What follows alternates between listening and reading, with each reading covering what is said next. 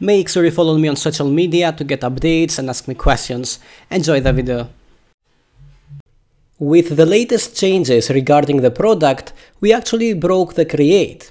So if I go to products and then /create, and I try to create a product, this, as you can see, it will fail. So if I go to console and try to create the product, we get a 500 error. And the reason why we do that is because if I go to the Laravel project and I open Laravel log and clear everything, back to this, create again, you can see that the user ID doesn't have a default value. So during the create, we didn't know about this user ID. So now that we know, we have to make some changes. And we have two possible solutions. The first solution is to fix this in the Laravel application by concatenating the user ID right here. And the second solution is the easiest one, which is to include the user ID. Let me go to the create component, is to include the user ID right here. So we can get the authenticated user and pass the ID of that user. However, you should never trust user input. So we don't care about name and price and description here because these depend on user input, but the user ID is something that we have to handle server side and not client side. So in the Laravel application, I will concatenate the authenticated user ID. So plus user ID, and of course we have to use auth to get the ID.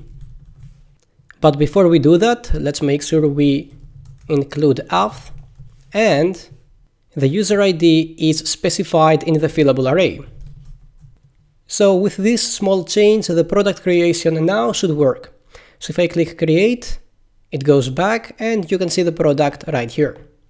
You know what? Let me also add a create link right at the top of the navbar.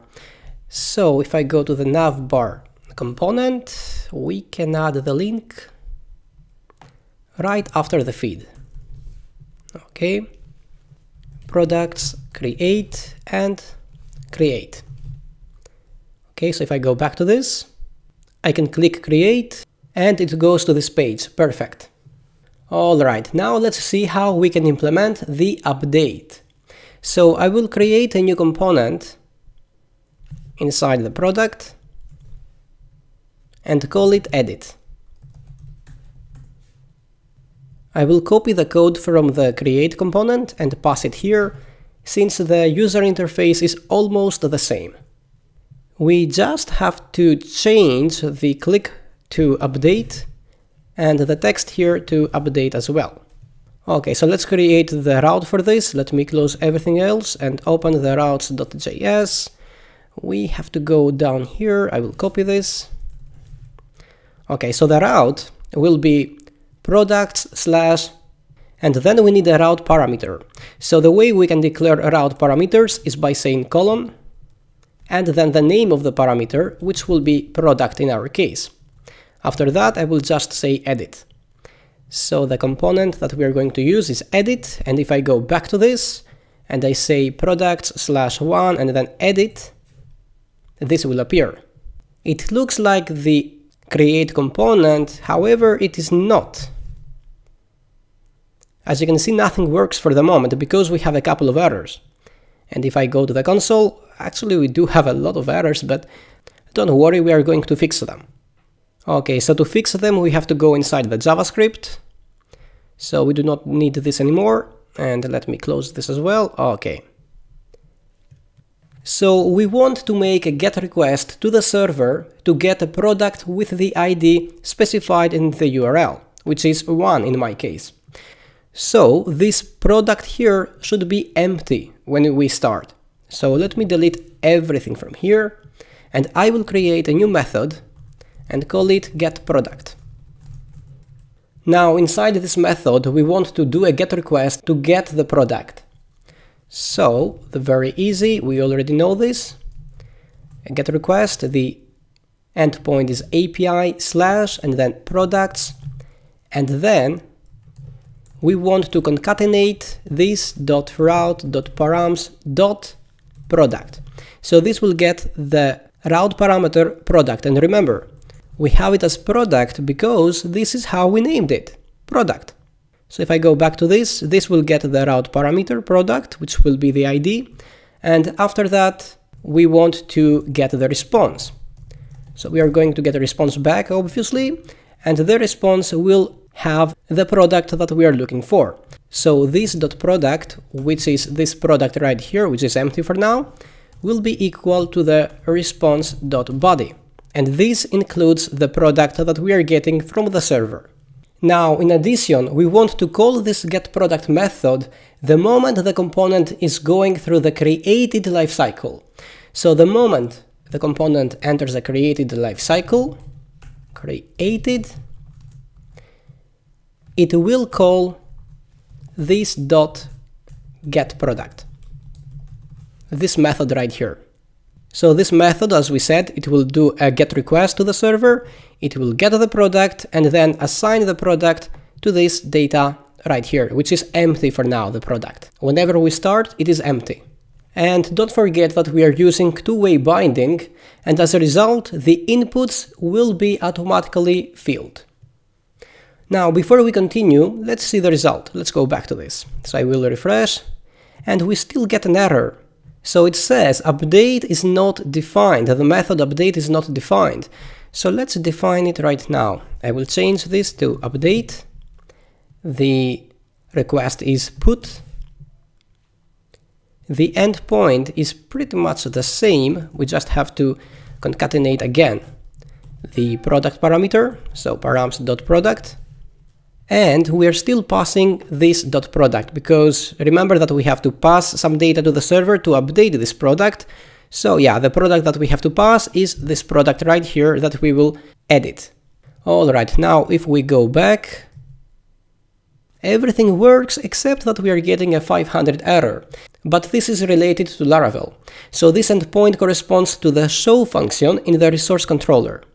So if I go to the Laravel application and I open the products controller, we have to create a show method.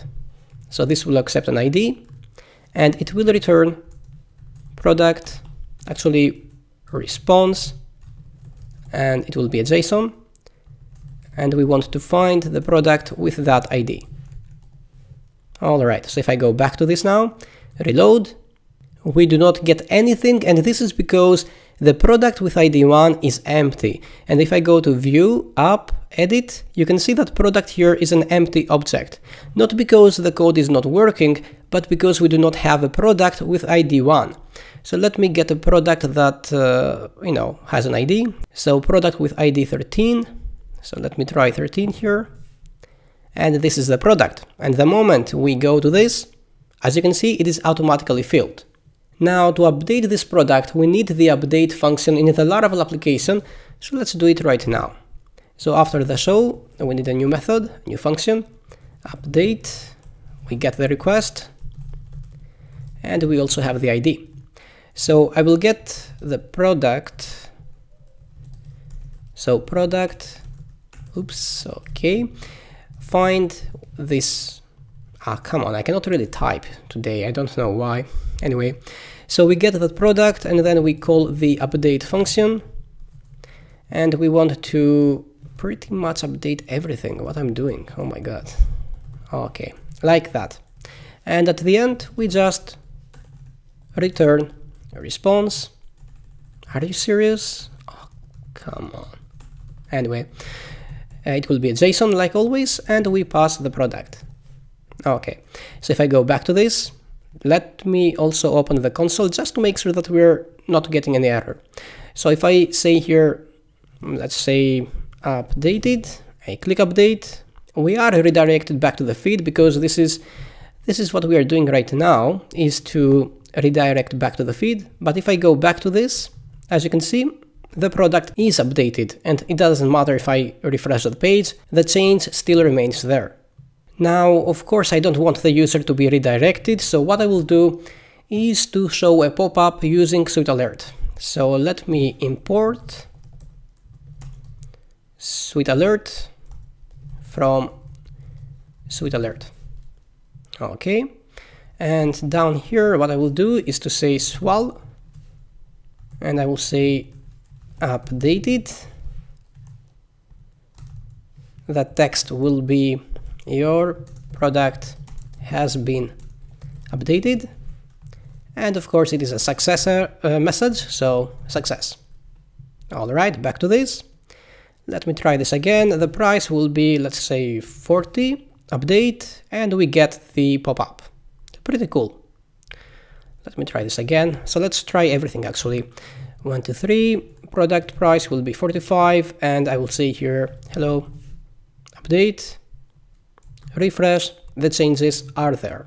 Something else that I want to do is to show the edit button as we did with the delete button. So for this we have to go to the product component, and down here I will create a router link. The text will be edit. The to, this will be, we should include the colon there because we are not passing a text. As you can see right now, I will say products, and then I want to concatenate the product ID, and then plus edit. Alright, so if I go back to the feed, we should have the edit. Yes, we do. Let me apply the class btn success. Now it looks better. So if I click here, we go to this page. If I say 1, 2, 3, the product price 10, and then 1, 2, 3 again, update, we get the pop-up. So if I click edit, we go to this and everything is updated. Okay, so this is enough for the update. Next time we will handle errors. Suppose you access a product that doesn't exist. In my case, product with ID 1. You get this empty form. However, the reason the form is empty is because there is no product with such ID. So after we handle this problem globally, and you will see what globally means in the next video, we will come back to create an update in order to perform some client-side validation. And of course, we are not going to use HTML5 for that. For example, we are not going to use the attributes like required, etc., etc. So what we are going to use is to use a package that will help us to do exactly that, to have some pretty good validation errors there. Anyway, we still have time for that. For now, this is enough.